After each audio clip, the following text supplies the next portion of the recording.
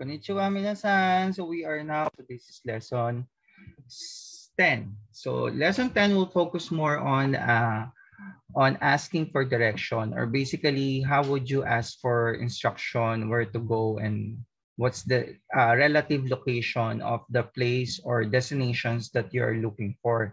So this is particularly useful when you're traveling in Japan. So you have to, of course, this lesson will not be it will not be possible for you to really appreciate and comprehend this lesson without really backtracking with our previous lessons. So starting from lesson 1 and to lesson 9, kasi it's a combinations of all the lessons that we have. So for asking for directions, it's important to know the following vocabularies.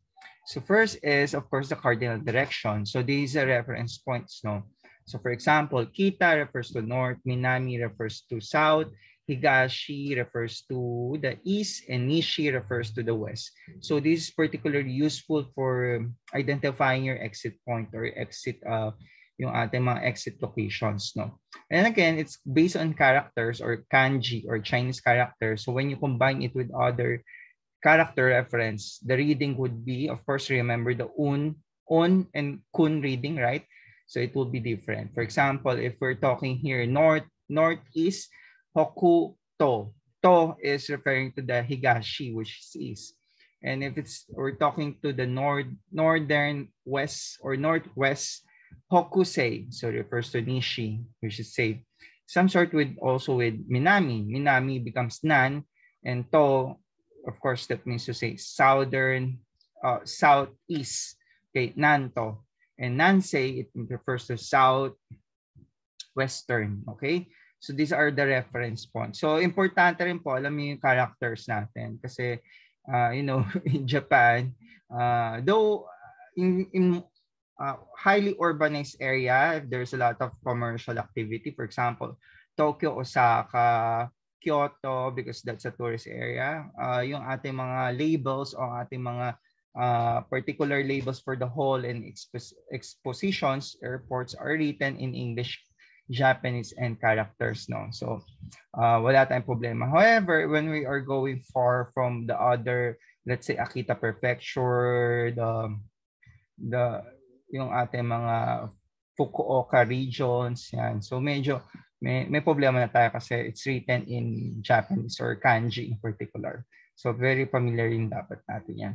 Next is, of course, Chushin. Chu refers to naka, or I mean to say the middle. Shin refers to the center or the heart. Okay.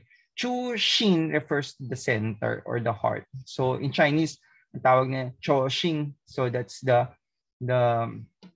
center or the core. Okay. So again, we have Kita, which is north, and south is Minami. Higashi is the east, and Nishi is the west. And of course, at the center is we have the Chushin. Okay, so that's the cardinal directions. Okay, so next we have the preposition. So these are preposition of location. So this is the basic muna tayo. Loob, labas. Okay, so inside is naka. Okay. Naka, which means to say the character naka represents inside. Kasi remember, there is a mouth which is pierced by a stick. It means to say that the stick is inside the mouth. The mouth, or the stick is inside a mochi, or yung tinatawag na pagkain, nakatusok siya inside. Now, if you are outside, soto. So remember the character, yeah, Soto. The character, I could easily remember it because there is a story. Yung Soto kasi, yung character is composed of two characters, which is the first one represents the Yuki or the Yuki or the evening. Okay, and the other character represents Tao or Sei. Okay. So you mean to say gabi na yung tao nasa labas. So it's outside Soto. For me mas madali ko natatandaan siya kasi I study the radical of kanji. So medyo madali sa akin. Pero for beginners, you have to memorize lang yung patterns ng characters. Okay? Next is we have mae. Okay. Mae, hindi po Mia, mae.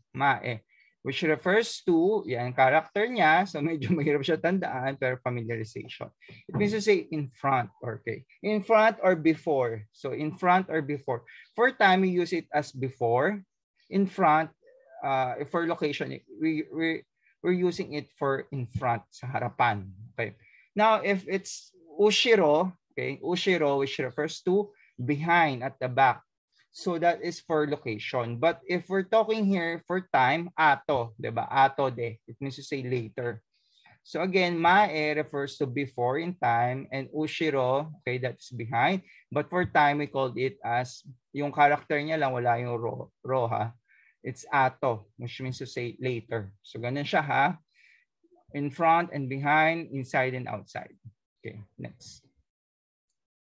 Okay, so another preposition, very important, top and down. So for top and down, so okay.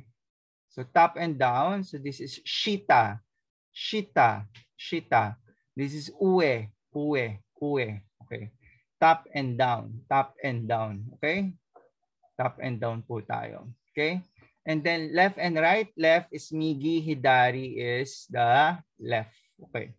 Left and right. Migi and hidari. Now, of course, paano natin matatanda yung character? Again, for preposition, it's very important to really understand the characters kasi sometimes, yun lang yung clue ninyo kasi there are some labels, no? Example, uwe, nakita nyo yung sa nakaturo siya, taas, di ba? So it means to say up, uwe. Yung sa baba, nakita nyo sa nakaturo yung panoro or yung kanyang buntot. Okay, yung buntot niya. Ayan natin na. Ito, turo sa taas, di ba? Ito, nakaturo sa baba. So down siya. Shita. Shita. Shita. Shita. Okay. Ito naman, hidari sa kamigi. Hidari is left, migi is right. Okay. So, paano yung malalaman kung ano dyan yung hidari or based sa character? Ako, parang madali kong matutunan or madali kong maalala. Pag sinabing migi, yung character na to, so isipin mo, di ba, ito yung mouth, ito yung kamay. Okay? Ito yung kamay, ito yung mouth. Ano bang part or ano ba yung kamay na ginagamit mo sa pagkain? Di ba? Right? Di ba? Most of the time, right tayo, no? Kasi right-handed tayo lahat. Now, yung ginagamit mo sa di ba, cultural difference na, no? Cultural studies tayo. Sa Middle East, syempre pag maghugas ka ng ano mo, di ba, after mo mag-toilet, pupunas mo ng toilet paper, ano ba ginagamit mo? Right or left? Di ba left? Okay, left. So, ito naman, hand, tapos left. Yan. Itong ibig sabihin ng character na to is work. Work. Kamay na ginagamit pang work. Pang work ng ano? After magpunta ng toilet or tearay, so ano ba ginagamit mong kamay na nagtatrabaho para sa iyo, di ba? Left, okay. So that is why sa any cross-cultural study, hindi natin binibigay left hand natin pag mag-handshake kasi it's considered as rude because most culture perceive the left hand, it is reserved for private time, private use because it's very intimate. Di ba ginagamit nga natin siya? They consider it as dirty. So ganun ha.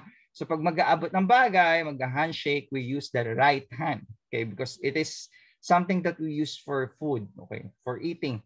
Well, something that is about work, particularly the work after taking your leave, we use the left hand. Okay? So yan, sana maintindihan nyo siya. Okay? Let's move on. Ito, mas more position, more or location, preposition, more fun. Okay.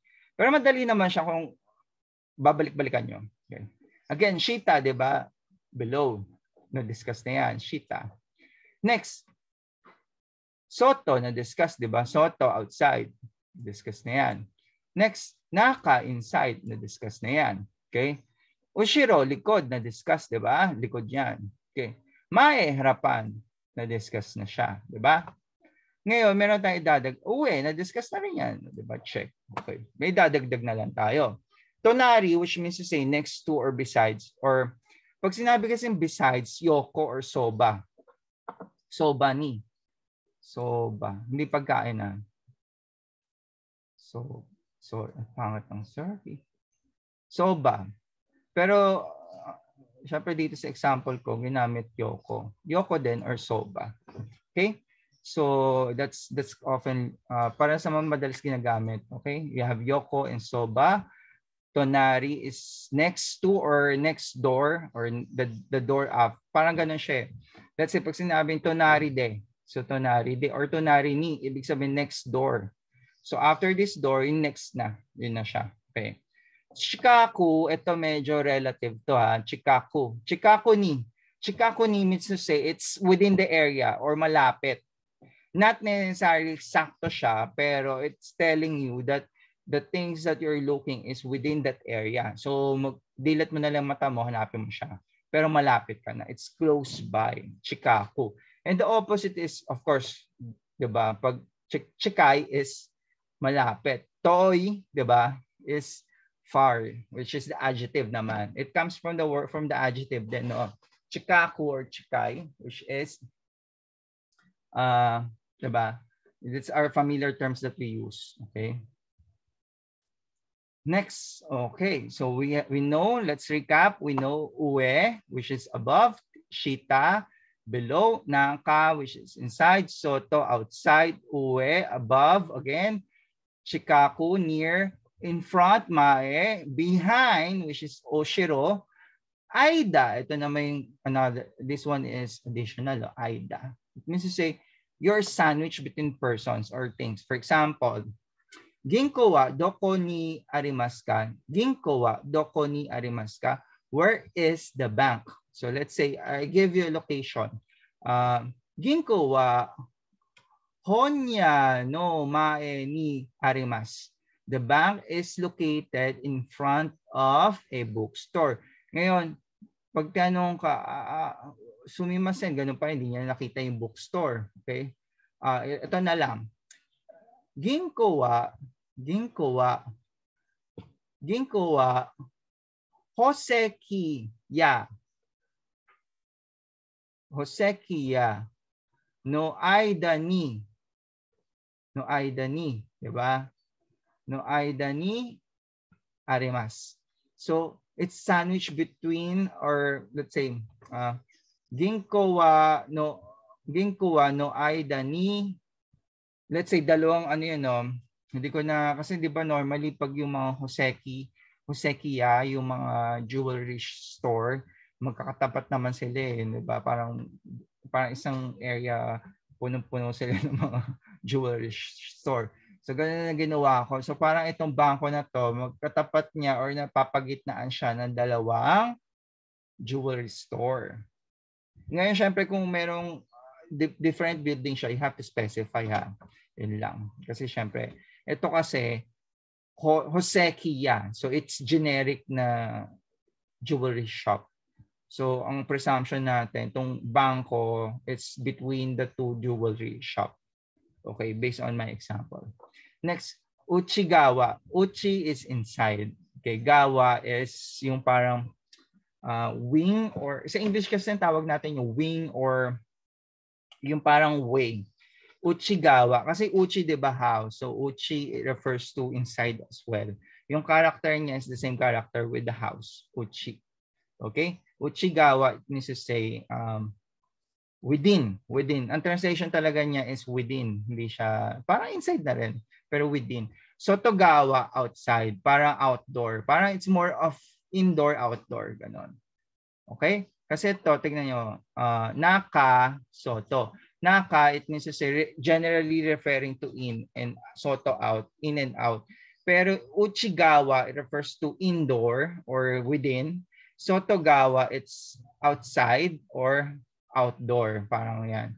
So tama yung translation. So more or less inside, outside. Okay? So ue, down, shita, ue, up, shita, down. Tonari is next besides or next door. Next door siya. And my favorite is mawari. Mawari, it's basically around siya. Mawari, it means to say it's around. So the object that you're looking for is scattered in that area, or it's basically could be clustered within the area. Okay. This is particularly true for trees, people, or animals. Let's say, tori ga koen no mawari arimasu. Or for example, tori, which is bird, tori ga koen no mawari ni arimasu. So there are birds around the park, or the park is surrounded by birds. Okay, so parang baliktad yata, ano? Or mas better kung gamitin ko na lang na tori ga koen no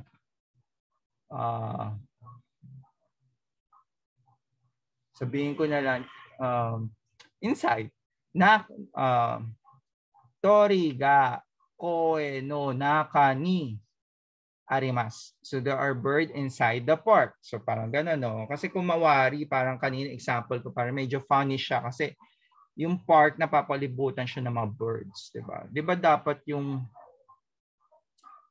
part, yung bird napapalibutan siya ng park. Pero syempre, medyo it doesn't make sense kasi yung bird maliit lang. So parang, 'di ba? Parang so siguro mas may sense siya pag ganito. Tatemono koen ga park, koen ga tatemono no mawari ni arimasu. So the park is surrounded by tatemono or buildings, right? Diba? So it makes more sense. Okay. So let's move on. Yan. So more memories, no? Or memorization time, more fun. Pero the rest naman nito, it's basically, we have discussed it. It's basically a review na lang. For example, supa, alam na natin yan. Gako, we have already discussed. Restaurant sounds like. Honya, anything with ya refers to shop or store, except for the, what we call the very conventional, parang very non-specific way of saying store, which is mise or umise. That is a parang kiosk or maliit na store. Okay? Pero if you want to specify what kind of store is that, for example, bookstore, Honya, jewelry store, Hosekiya, bakery, Panya, meat shop, Nikuya, Gulayan, Aoya, diba? Aoya, Aoy, which is green or blue. Aoya, it means to say green shop or parang vegetable shop. Eki, of course, the station. Yubin Kyoku, which is obsolete na halos to. That's the post office. Yubin Kyoku, which is post office. Ginko, alam na natin yan, bank. Ito, this is something new. It's konbini, which is convenience store. Konbini, which is katakanalized. Okay. Kisaten, alam na natin yan. Byoin, which is hospital. Okay. So just a recap lang. So nothing new to review or nothing new to memorize pa. Okay. Ito medyo may dadagdag. Okay.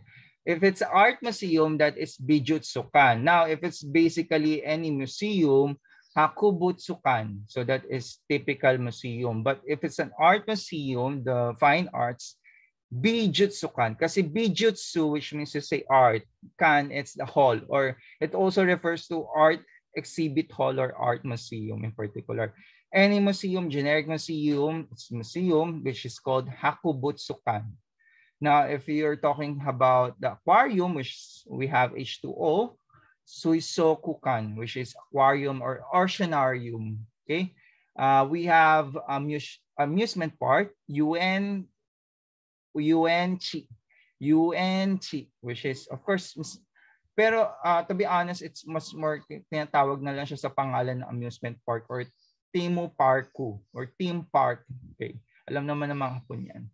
Next is we have Depato, Hoteru, Koen, of course, Eigakan, Toshokan, which is new, Toshokan Library, and Kuko. Remember the prolong, Kuko Airport. Now, for Kuko, there are two types of Kuko, di ba? Remember niyo yung Kuko? Kuko. Okay, there are two types. Isang Kokosai, which is international, Kokonai, which is local or domestic. Kaya pag tinawag kong ganito, Kokosai, it means it's an international airport. Kokonai, which is domestic airport. Okay? So ganun siya. Okay. This one is more of the street instructions kasi 'di ba ito yung mga point of reference natin, and this will be used as your guide. Okay, so we have the intersection, Kosaten. Okay, Doro is road, or also for what's the difference of Michi or Machi and Doro? Machi kasi generally refers to just the town. It could also mean to say the pavement. Okay. Doro refers to yung mas active siya sa sasakyan kaysa sa tao. Okay? Parang ganyan interpretation ko. Shingo or Shingo or is traffic light. And then nakita nyo talaga hindi siya green, no? Blue talaga siya yung kulay niya. Kasi blue and green is the same. Kado refers to the corner. Jutay, yan, jutay. Jutay, alam niyo na pag sinabi kong jutay ha, hindi yung, alam niyo yung, 'di ba? Sa Pilipinas, medyo, ano yan, parang iba yung meaning. Pero dito sa kanila, jutay, ibig sabihin traffic jam. Okay? Senro, trail track. Fumikiri, which is rail crossing road. Wala naman tayo sa shadow dyan. Basuten or bus stop. Bus stop. Hashi is bridge, and Chushajo, which is parking space or parking lot. Okay, let's go. For airport naman, these are common, ayun nga, kanina, di ba? Kuko, which is Kuko Airport. Kokusaisen, which is international flights. Okay. Pag domestic, we have Kokunaisen, which is domestic flight. Kasi Kokunai, di ba? Remember, Koku is bansa. Nai, inside. Okay, inside the country. So it's domestic. Sen is flight or lipad. Ito naman, Koku, it means to say inside the country. Sai means to say parang relation. So it means to say country relation. So it means to say parang outside or abroad. Sen is flight. Yan siya. Pasupoto, mas kilala siya sa passport or ryoken. So for native Japanese, ryoken. Pero okay yung pasupoto, okay na yun. Kokuken. Koku, diba remember yung koku, which is some source lang. Parang baka magkamali kasi tayo. Isa kasi Kuko, which is airport. Ito, Kokuken. Baliktad yung ano, no? So, yung character niya iba rin. Pero ano siya, it means to say plane ticket. Okay? So, for Japan, alam naman nila yung airfare. They know what's that ticket to, or sometimes I heard kipu, pero kipu is mention lang siya for mga concert ticket. Pero ito kokuken, which is literally the plane ticket. Okay? Pero pwede na rin tiketo, airport or hikoki no tiketo, mga ganon. Pero this one is the real term that they use in Japan.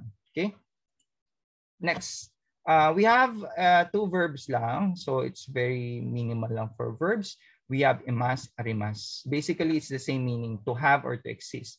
The meaning is, of course, if you're referring to the thing that exists is moving on its own, it's not assisted, it refers to imas. For example, inu nga imas. So there is a dog.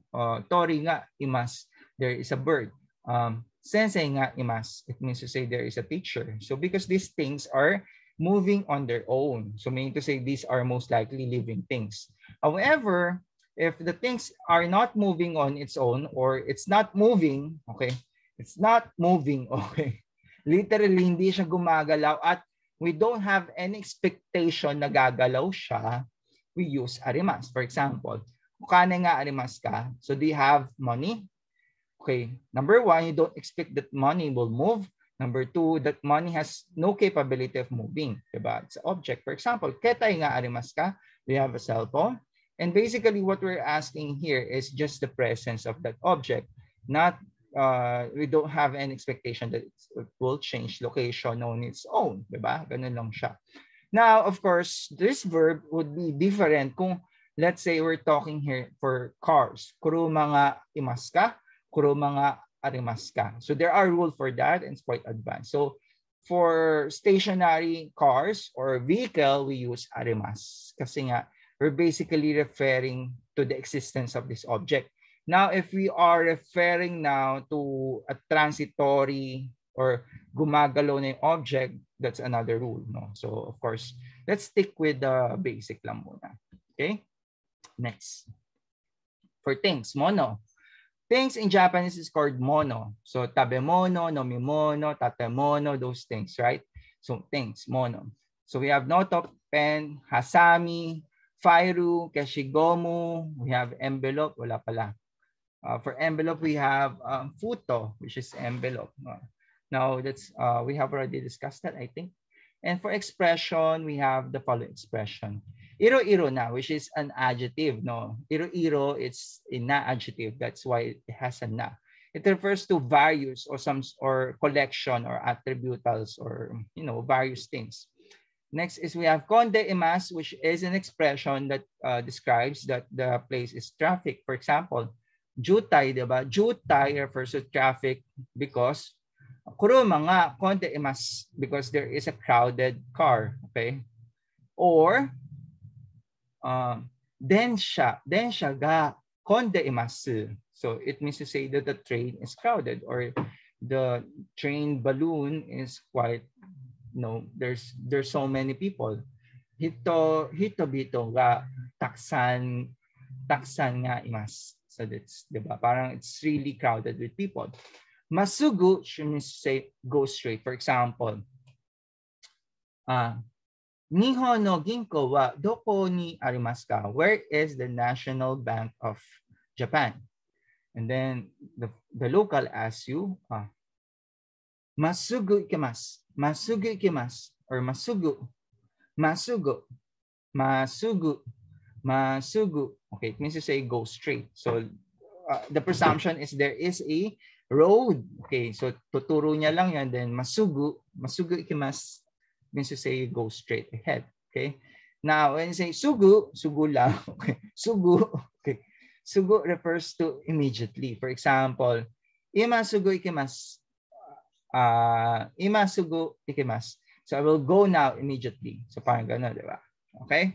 So yun lang, I think the vocabularies are short, little challenging for preposition and additional lang. Pero the rest naman is basically a review, which is we're going to use it for our grammar lesson. So hopefully you have recapped this lesson. Thank you. Arigato gozaimasu.